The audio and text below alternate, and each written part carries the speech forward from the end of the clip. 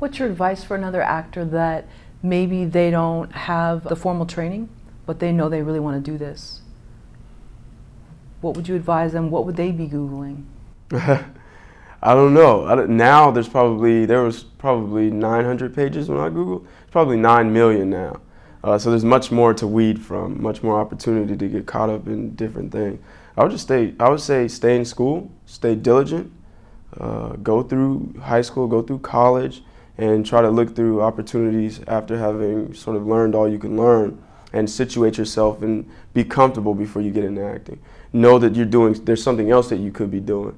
Know that you have a backup plan, because it's a very difficult, tough game to get into. And it's tough to maintain even once you're in. So it's not like just because you book something means you're going to be working forever. So you have to always keep that hustle up and continue to look for new avenues. And know that if this doesn't work, I got something else in the back. If that don't work, I got something else. Have other alternatives as well. And don't focus all your energy on acting would be my thing.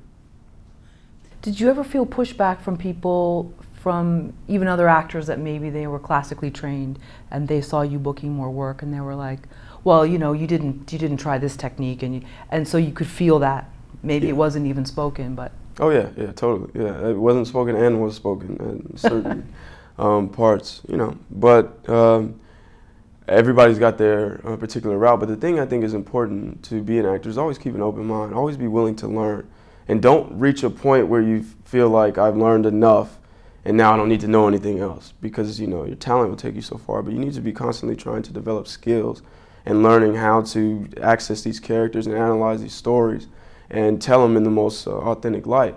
And while your talent will take you a long way, it won't take you to the heights that you want to go, because there's a cap, a moment where you're like, well, this is just my talent. So you need to constantly stretch yourself, travel, meet new people, engage in new experiences fearlessly, and sort of download that information into sort of creating what you want to create. Every role is different.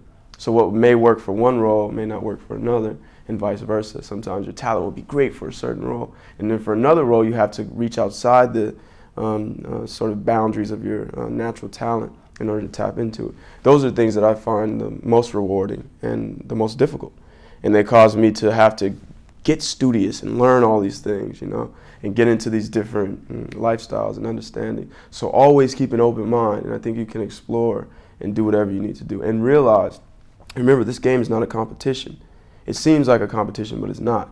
The only person you're in competition with is yourself. And if you think you can't do a certain thing, you can't. If you think you can, you can. You just got to push yourself.